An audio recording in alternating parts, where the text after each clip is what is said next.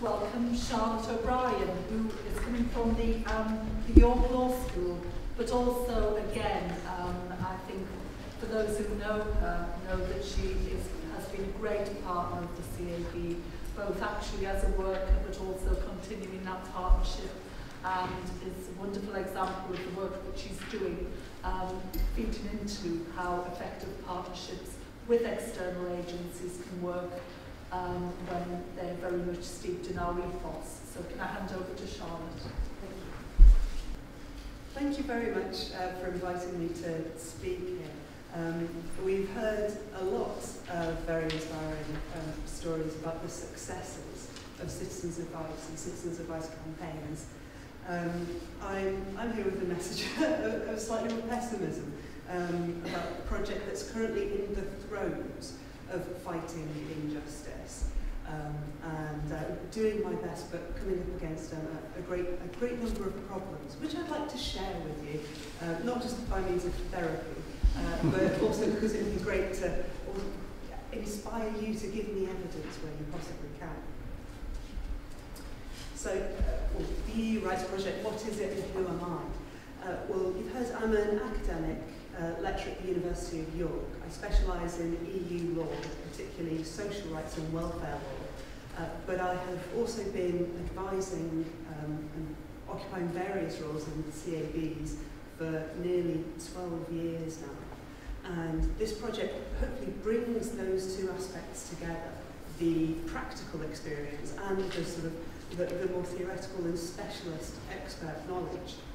And I have to say, a massive thanks and enormous kudos to Linda Marsden, who has been instrumental in facilitating what I think is a very exciting collaboration, and has been very forward-thinking about letting me do this. So what I do is I bring together casework at formerly Ripon CAB, now the Ripon branch of Craven and Harrogate District CAB. Face-to-face work with clients. I also get referrals at other bureaus, including York, and also second-tier advice work from other bureaus in the northern region and further afield as well. And essentially I do the casework as a normal advisor, but slightly more specialist, and so I can take things a bit further than they might otherwise go, helping clients, but also conducting at the same time what I've termed a parallel ethnography. So documenting the problems that we encounter to create a narrative that's hopefully persuasive at a policy level, who knows, but also at an academic level, changing the discourse on the experiences of EU migrants. And this is where my little hokey clip art comes in. That's my ivory tower, my academic ivory tower with a little EU flag on. The ivory tower where the academics all imagine what EU citizenship is like, and the fact that on paper we all have equal treatment rights now, discrimination on the grounds of nationality is unlawful, etc., etc. Citizenship is our fundamental destiny. Now, as an academic who had experience of actually working with EU migrants, I knew this to be a somewhat flawed premise. And this project was dreamed up as an opportunity to test EU citizenship and how strong it was and how strong equal treatment rights were by looking at the experiences of EU migrants. And so it's probably also worth saying that this project brings together, hopefully, the different arms of Citizens Advice in terms of the advice work and the research and campaigns work. I always use the phrase perfect storm, but that would give completely the wrong impression, very, very negative. Perfect combination. And from a funding point of view, this project is funded mostly by the Economic and Social Research Council, which is a public body, which has enabled me to buy out my teaching for the couple of years while I'm running the project to devote myself to it. Someone has pointed out that as a use of public money, it's probably in the running for David Cameron's least favourite project, of which I'm slightly proud. Yes, speaking of the political landscape, The particularly eagle-eyed amongst you who are able to read between the lines and pick up on subtle messages may have noticed that EU migrants have been in the news a little bit. The benefits for EU migrants are a bit of a controversial topic, and I would say for all the wrong reasons. And there's been a lot of perpetuation of prejudice and discriminatory language, which has been deeply problematic. And has also fed into legislative change, which obviously I hadn't anticipated when I was putting the project together. So it's turned out to be more timely than I originally envisaged, because there are more problems being encountered than I expected, more problems that advisors are facing in making sense of the changes, and problems in terms of trying to challenge those changes themselves where I believe they're unlawful. It's timely from an access to justice point of view, because of the massively diminished sources of information and support for the clients in question. There are very few avenues for them to pursue, very few places that they can go to get help. As we know, legal aid for welfare has all but dried up, apart from judicial review. And so in a small way, for a small number of people, this project offers an opportunity to actually challenge injustice and to uncover injustices that would never otherwise see the light of day. And therefore I think it's an important pilot example of what can be done with collaboration between specialists and advice agencies. Now the kinds of obstacles that I'm interested in, well, they just continue to multiply. There was a plethora of obstacles that I envisaged to start with. Possibly the biggest, most significant one, the biggest stifler of rights is delay. As the phrase goes, justice delayed is justice denied. For a lot of EU migrants, if you're waiting for a particularly long time for a benefit decision, it's tantamount to a refusal without a right of appeal. Basically, if you've got a decision, you can appeal it. If you don't have a decision, you can't do anything with it. And you can be waiting and waiting to the point where you become so destitute that you can no longer survive. You may be forced to leave, to go to your home member state, regardless of whether or not you still consider that to be your home. Your claim disappears. There are delays in decision making, which are problematic. There are also delays, and this is something in which I think HMRC have seemed to be particularly culpable, in submitting appeals to tribunal. So you can get a decision, and your client is subject to a strict time limit on when they can appeal, your 30 days or a month, and they do their appeal in good time, and then HMRC think, we'll just think about this for a while, and that while can be several months or even years. And one thing that we have been pushing with this project has been supporting people to trigger tribunals to push things on. Because what is not always very widely known is that tribunals do have case management powers, even on cases they've not yet received, to issue directions to HMRC and get them to send the appeal to them. So at least the client has an opportunity to have a hearing.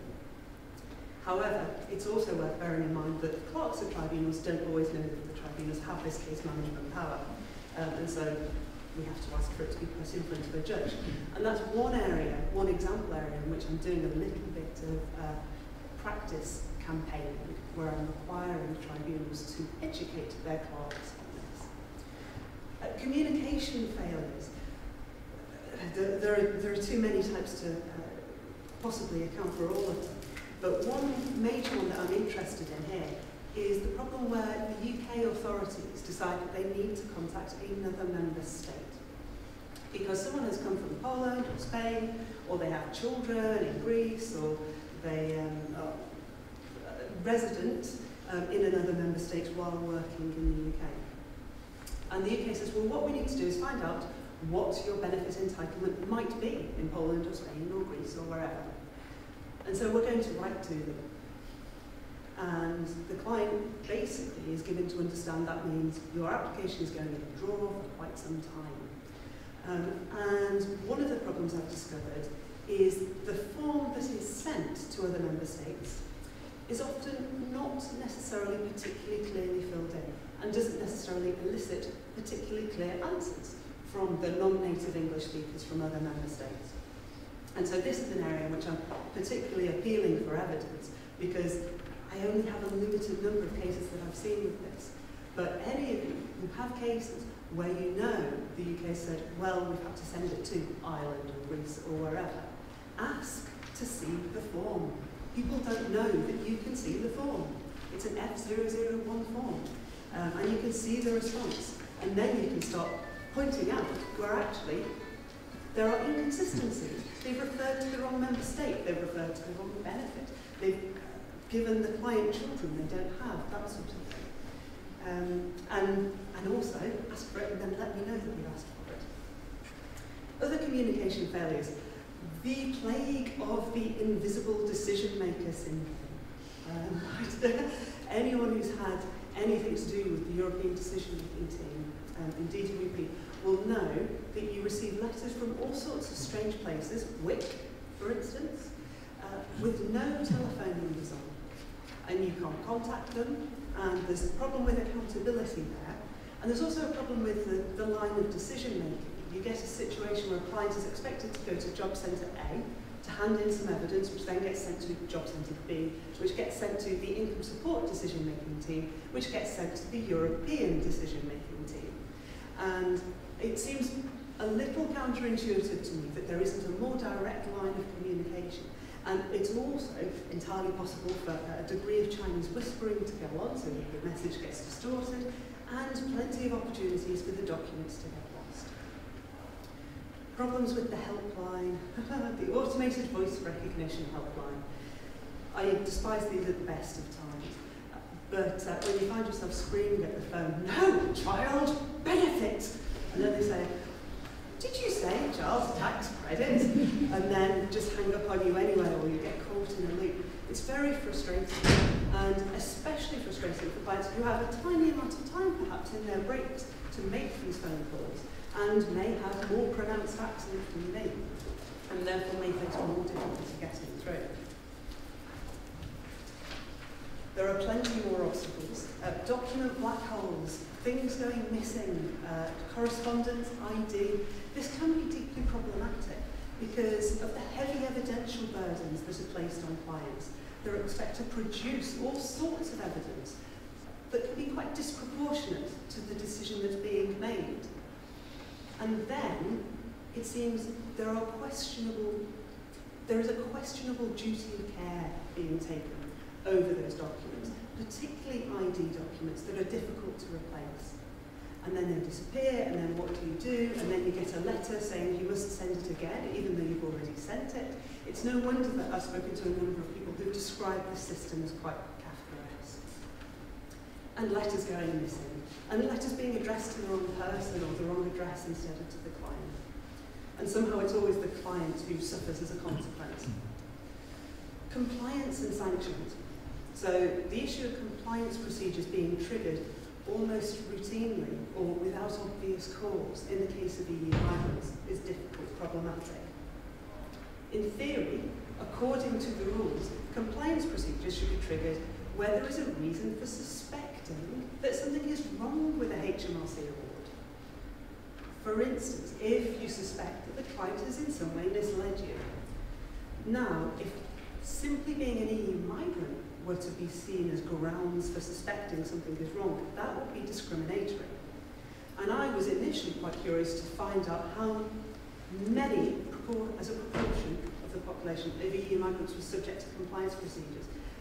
However, a document was issued by the Treasury earlier this year to suggest that they will now be routinely, now whether or not this has started to happen, I don't know, whether or not it's going, when it's going to happen, I don't know.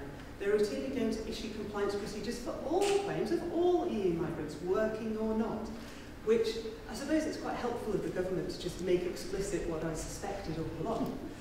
But it is difficult to justify that kind of discriminatory treatment, which would be an infringement of EU law.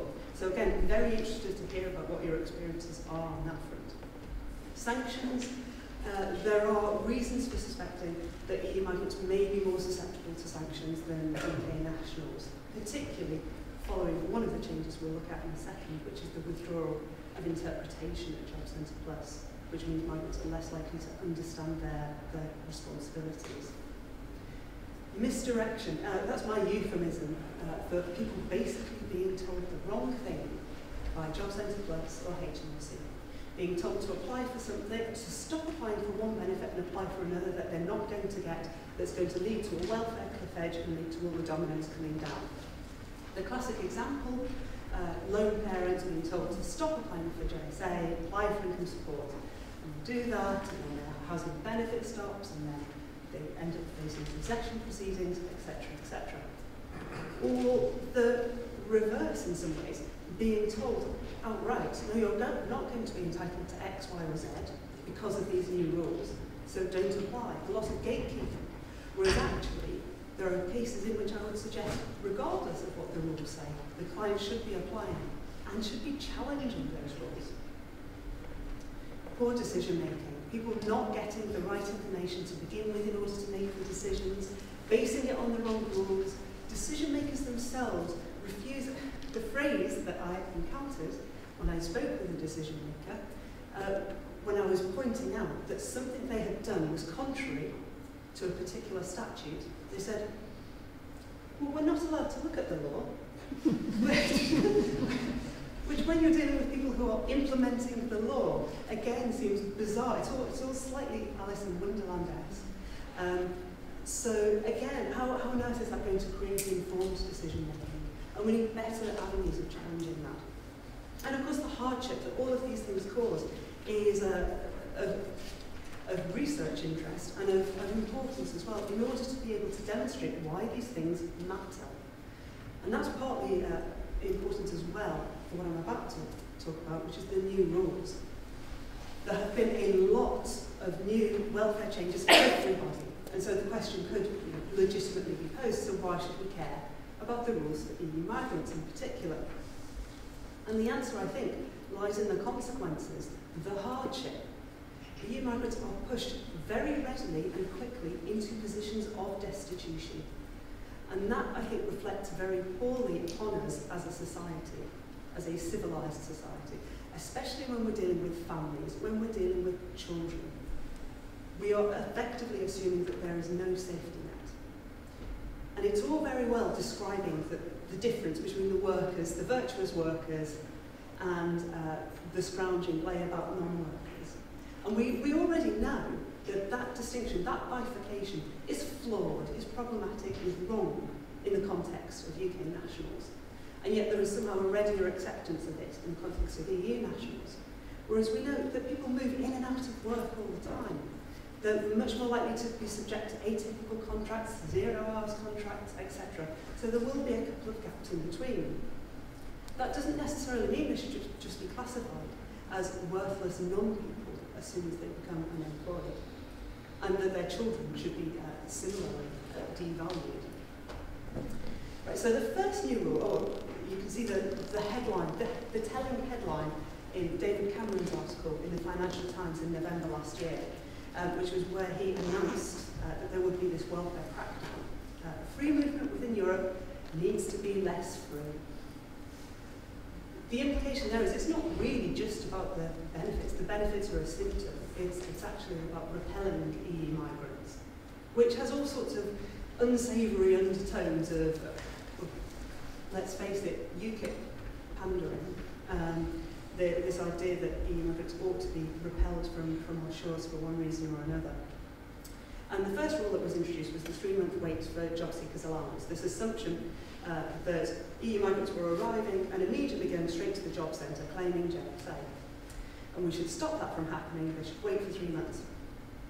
Now, I haven't seen any evidence, and in the documents that were produced, the impact assessment, etc., it was conspicuously absent of evidence that this was a problem in the first place. All of the costs, all of the benefits were listed as 000, NA, NA, NA. We can't possibly predict because we don't know how many people are doing this in the first place. What we can say is that a big impact has been felt by UK nationals by this new rule, which is slightly perverse. That UK nationals who've been to another EU member state and come back have always been told that they, or I say always, since a case, European Court of Justice case, more than a decade ago, have been told they should be capable of being habitually resident straight away. They can be subject to a HAB-RES test, but they should be able to sit that as soon as they come back, because otherwise they've been penalised for going and working in another member state. Whereas the new rule says, no, UK nationals must also wait for 3 months when they come back, even if they've been going to another EU member state and working, if it's been for longer than, I can't remember the exact time, maybe 3 months about, then they must sit and wait. And I have presented this argument to the DWP to no avail so far, and I'm currently challenging through litigation, through a couple of tribunal cases, this rule. The exclusion of EU job seekers from housing benefit, very problematic, affects not just new job seekers, but all EU job seekers. So anyone who has been working and then, for some reason or another, has not retained their worker status.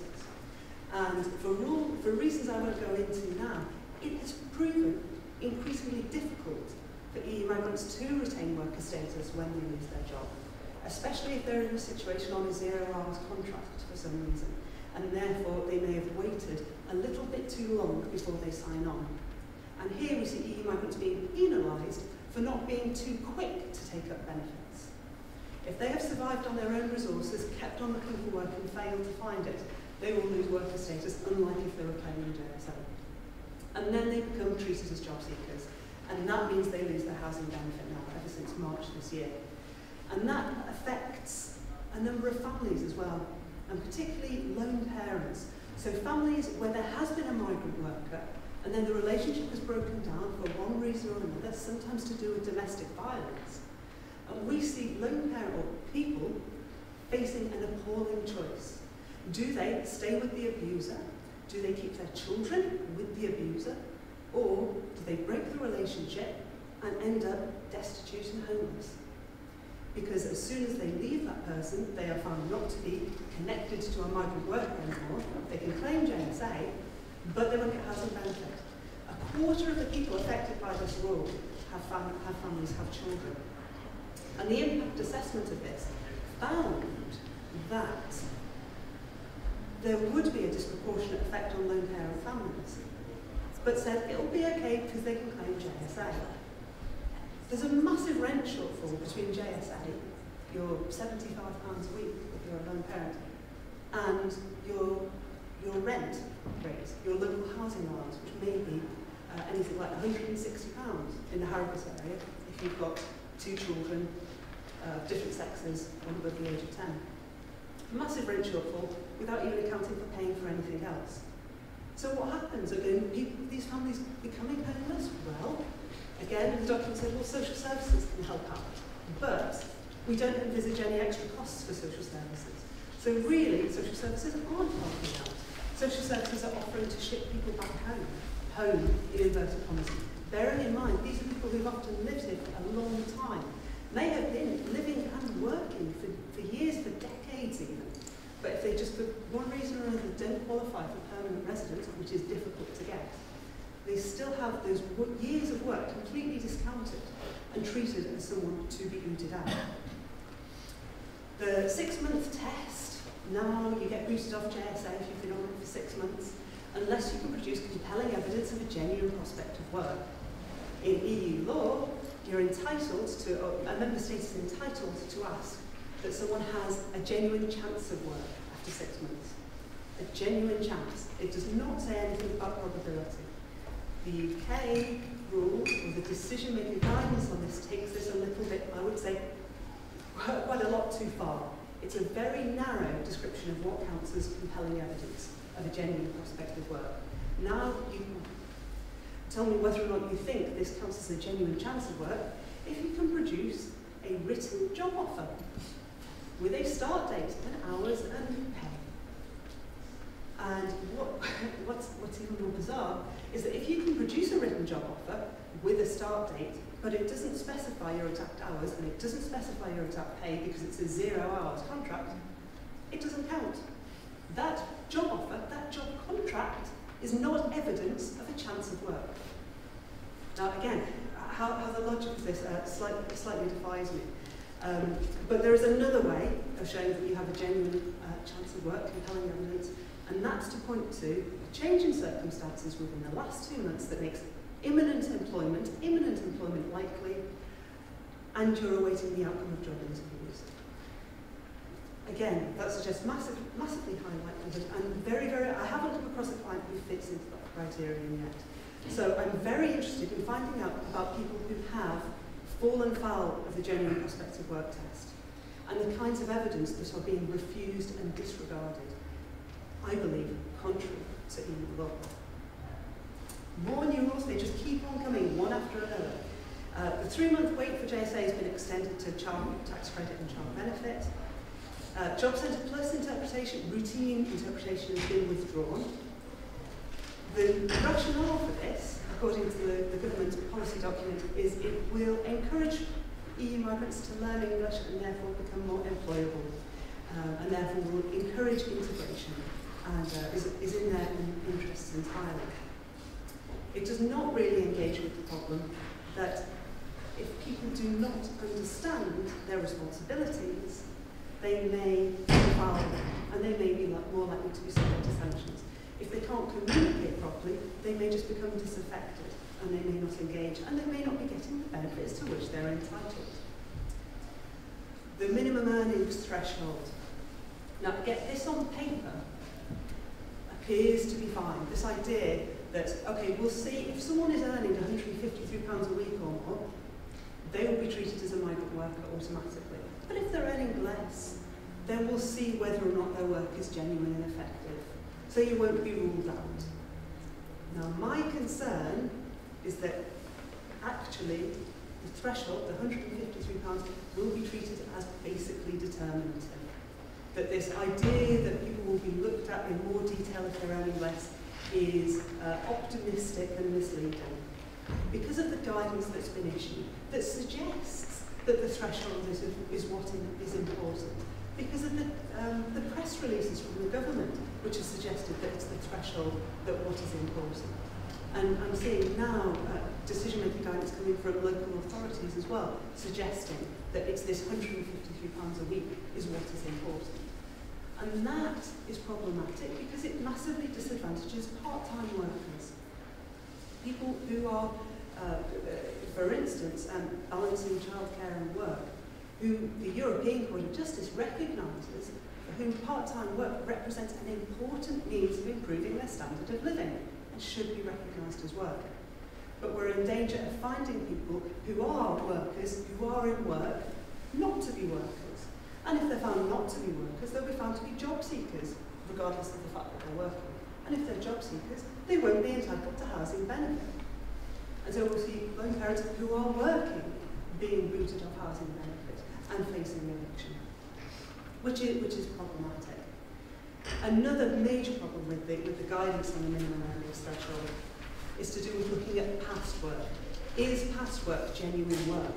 And apparently, decision makers are being invited to consider whether someone's physical capacity for work was sufficient, and whether or not they were effectively too disabled to have done the job and therefore weren't workers. I can see a number of faces scrolling up there, quite rightly so. It invites spurious, ad hoc, retrospective assessments of someone's physical capability.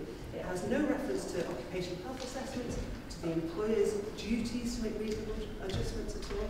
It's contrary to the principle of disability equality, and yet it's been crystallised into the guidance that you may not be doing genuine and effective work if you were too disabled for the job. Right, so these are all these problems. What is the project doing about all of these things? Well, up to a point, just kind of shouting into the void and swimming against the tide. That's how it feels sometimes. I'm documenting the difficulties that the clients are facing, so I'm creating, hopefully, quite powerful narratives. Helping clients where I can. So I've managed to help some clients avoid eviction, challenge eviction proceedings successfully, to challenge overpayments successfully, to get benefit payments made, to establish permanent residence, those sorts of things, which are all quite important and successful measures, particularly for families as well.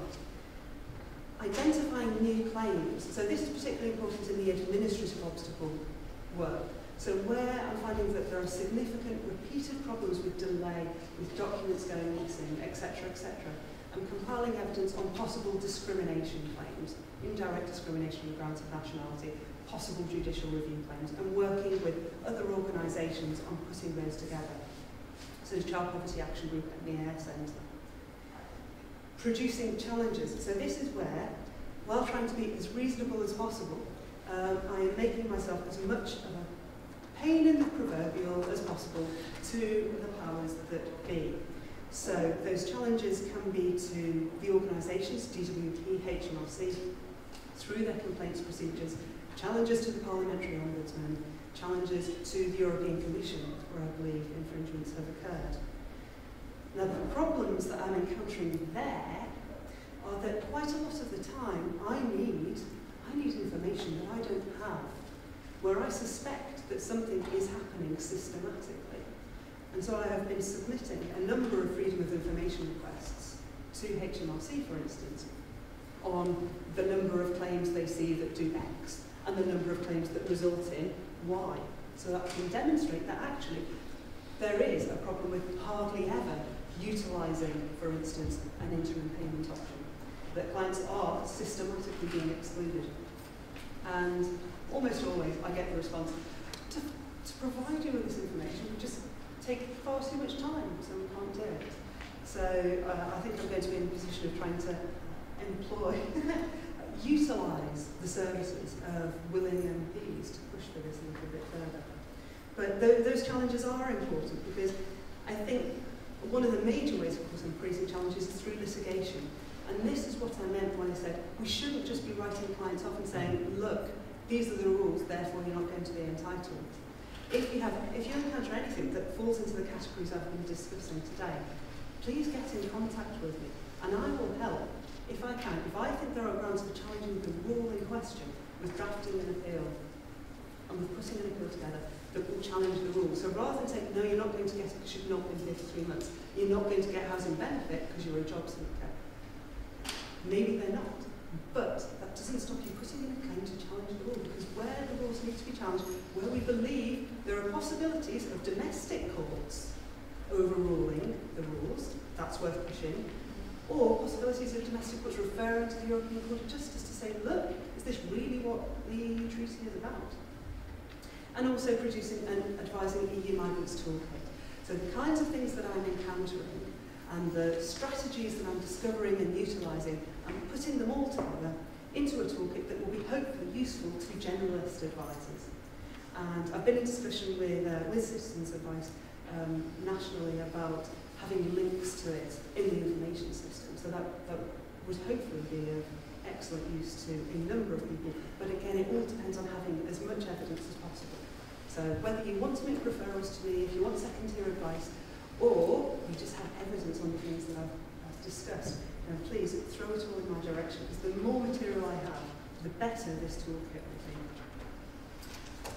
And thank you for your time. Those are my contact details.